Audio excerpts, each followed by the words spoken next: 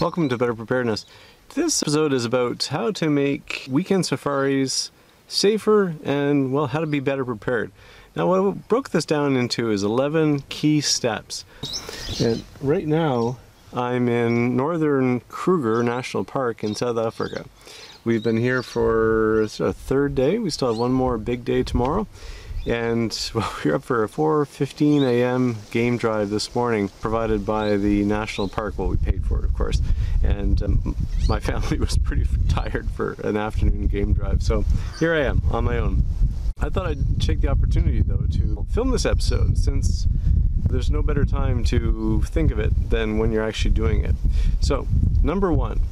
Well, you have to choose the location where you're going to go to. This is where you do a bit of your research. It depends. You might be flying to Southern Africa or East Africa. So you have to think about how far you want to travel, how you're going to get there. Are you self-driving? Are you flying?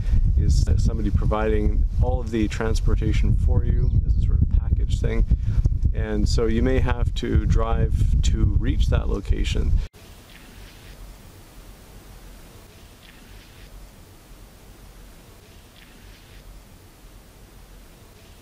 But then you also have to factor in the traveling around. Kruger is huge. You can spend a week in this park. And such a difference between the north and the south and the center. And make sure you think through where it is you want to go, because that can be a private reserve as well. Secondly, you've got to think through the vehicle and the suitability of it. Quite often you'll see people arrive and rent a Toyota Corolla, for example, so just a street car. But that's going to limit a little bit the types of terrain you can drive. Now in Kruger, they do have a main road, kind of a north-south road that is paved, and then they have degrees of secondary road. So you can drive certain types of that road in a road car. But again, plan for what you're trying to do. A bit more of a sturdier off-road vehicle allows you to do a little bit more with a little bit less risk. And you've got to think through, what are the tires that are on the vehicle? Are they off-road tires? Are they real street tires? Because again, you just look at the number of hazards we encounter every kilometer, and this is thorns, these are big branches, rocks, and all kinds of things. Also the clearance and the undercarriage. Now when you're driving, you can have rocks, you could have something that could be maybe a bit more exposed because of some recent rain. So you got to make sure that that undercarriage is not at risk of being damaged. Navigation and your route. Well, you've got to plan this out carefully. I highly recommend pick up a map of the place where you are. Kruger has a great national park map, and the more detailed the map, the more information you're going to hopefully get as to how big a road it is or how much of a secondary road it is. And make sure you ask when you're at the gate, ask what the conditions of the roads are. And I highly recommend, we have in the car right now with us, we have a compass. And when you get to certain intersections that might be poorly marked, it really helps to know, just wait, where's north? Which way is south? Which way is this intersection taking us? And you also still, once you've been driving a few kilometers, continue to monitor that, because these roads can weave. So what seemed to be a road going north, I'm just having to make sure that there's nothing around me here, because I've got the door open and the tripod sitting here, so it's just open a little bit. But I'm definitely continuing to monitor any sounds I hear. And the elephants are over there at the watering hole that you hear creaks and cracks every couple of minutes. So get a compass, buy the map for the park, ask about it, and get updates on the road conditions, because that can really change. These maps are printed years before, so you want to make sure that there isn't a road that's washed out and that you were planning to take and your route was depending on that. Distances, durations, and gates. Okay, everything just takes longer, and you got to just budget that. And I tell you, make sure you plan for slower speeds when you're in game parks, especially on rougher roads. Make sure you give yourself ample time. It's better to depart in the morning and do your traveling through the day. You allow time for problems or stops, and so you can enjoy yourself a lot more along the way. And make sure you find out what is the cutoff time for example, the gate to get into that park. Then there's a secondary cutoff time. When do you have to be in your accommodation camp. Now, we're staying at Mopani Rest Camp here in the north part of Kruger, and there's a cutoff of 6 p.m. So you've got to factor in not only the gate of getting into the national park, but we had 2 hours of driving, an hour and a half to 2 hours of driving once we entered the gate that we came in to entering our camp at Mopani. So you've got to factor that in because you don't want to be caught out. Plus, in certain parts of the world, the sunsets are earlier as well, so factor that in. One of the things with distances you got to factor in is also your refueling. I like to refuel far more often in a game park than I would out in the normal world. In the normal world, I try to refuel once I'm about half tank to keep a reserve, but make sure you refuel and have a plenty of reserve. If you ever got stuck out overnight, it's nice to have that extra fuel as well. And sometimes if a roadway is cut off and you have to do a long, roundabout way to get around that, you're going to need more fuel. And of course, some of these places in remote areas can have shortages of fuel sometimes. So I prefer to keep more than a healthy reserve. So plan to fill up more often. You really need to think about the weather, the time of year that you're looking for. Maybe you don't have a big choice of holiday time options. You have to choose when your kids are off school or when work will allow you to take leave. But remember, Southern Africa and East Africa can have very different climates compared to North America, to Europe, to Asia. And you have to think through a little bit what kind of climate you're going to be having when you would be going there. Because it can be quite cold at night, it can be extremely hot. Right now we're in early October and it's very dry. So there's hardly any greenery. I'm going to show you.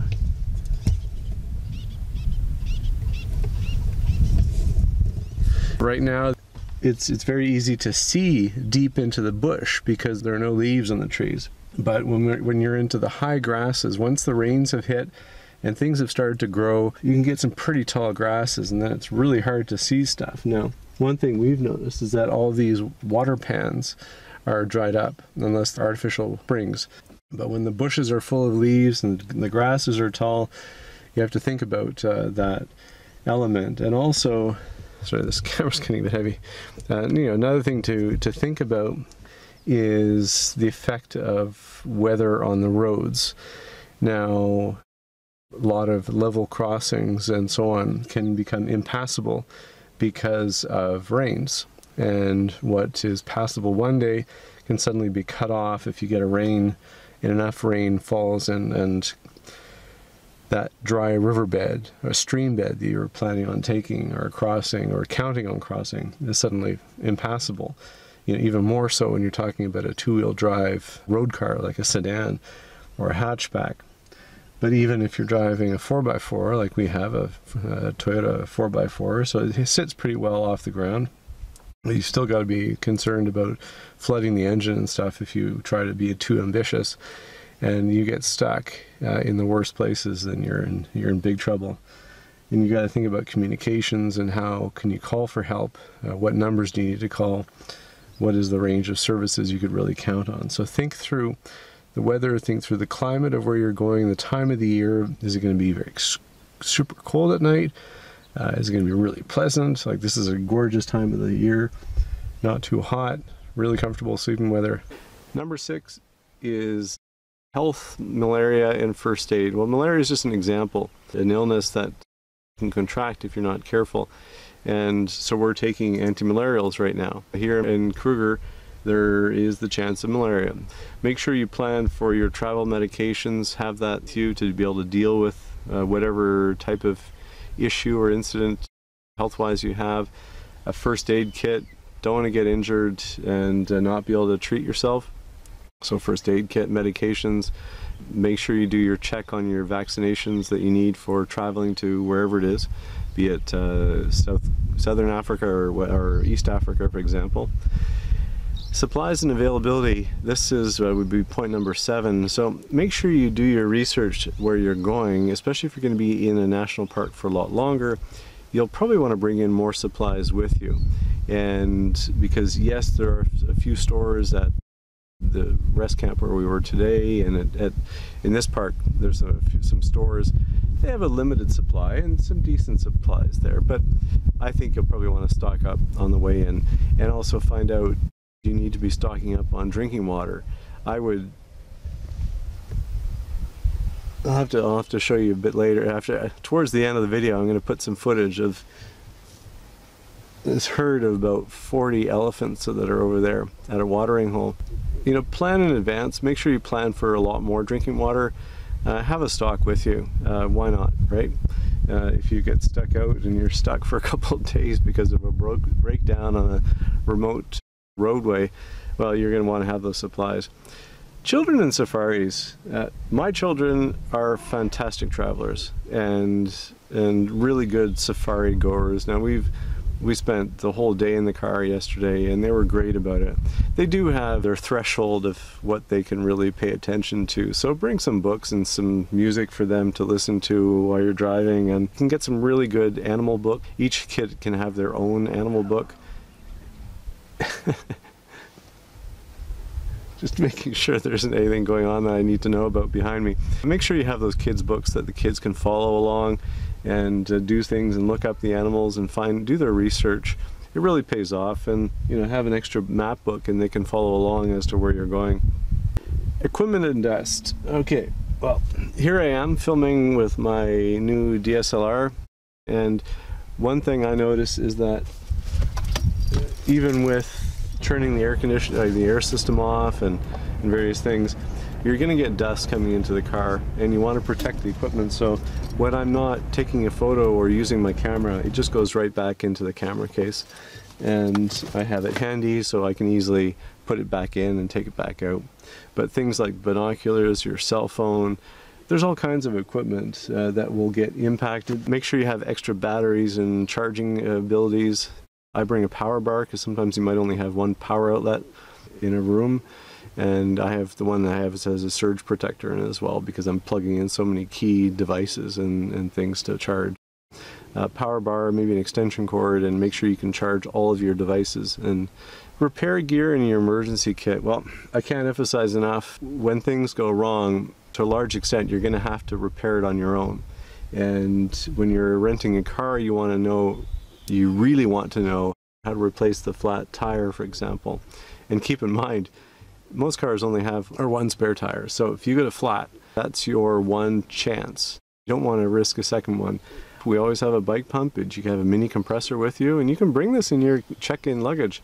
You know, having a bike pump allows you, in the case of a slow leak, to potentially keep pumping up your tire. I've done it before. We did it in Morocco. It really saved us. You can keep adding air, and that'll help get you out of a dangerous place. Like, you wouldn't want to be here overnight.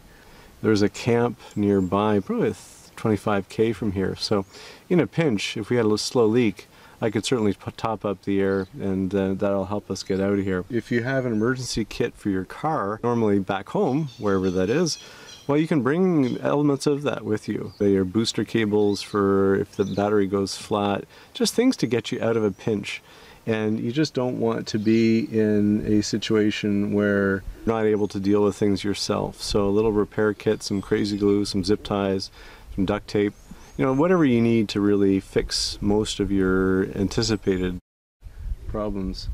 I'm just keeping an eye on a rather large male elephant that's only about 50 meters away. And well, that I hope you caught that. So that brings me to animal safety. You've got your big animals like these. Just keep your distance and make sure you have a healthy distance. Normally, if they're anywhere close, I have the engine running and my foot on the clutch. You know, I'm in first gear, so if we have to, we can move away. And you want to be very careful about the animals on... Sorry. I'm just going to keep an eye on this guy.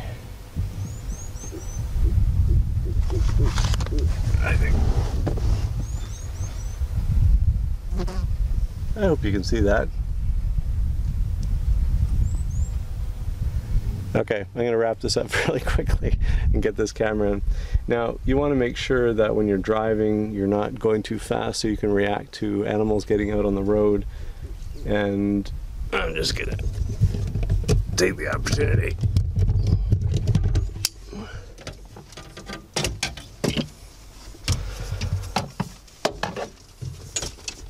This guy's getting a little bit too close.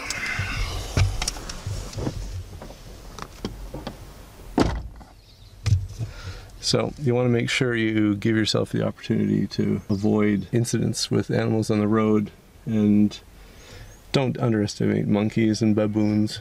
They have an incredible ability to get into cars, and really they're after your food. So really make sure you have your windows rolled up whenever you're stopped. You don't have to be paranoid about them, but be really proactive and don't leave food out. Keep your cooler in your car, keep your food in your car and your car locked. If there are baboons around, don't underestimate their ability. They can open car doors, and just keep it healthy. Okay, that huge adult elephant there with the massive tusks. He's separated himself from the group, so I was just keeping an eye. But anyways, all this to say, be prepared, do your planning, do your research, don't take risks, and you can have an amazing experience. But the better you plan, the more you're going to have something that is manageable.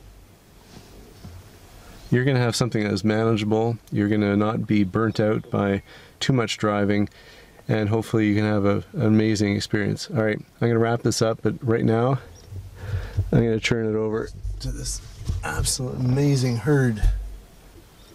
It's got to be about 50, no, I'll make that 60 elephants in that herd, and they just keep arriving. And there's a giraffe in the background that's kind of keeping its distance.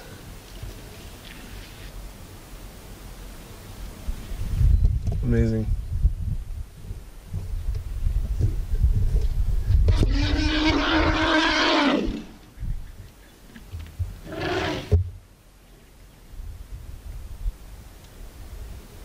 Enjoy these other episodes? Click that like and click that subscribe button. Thanks for watching Better Preparedness.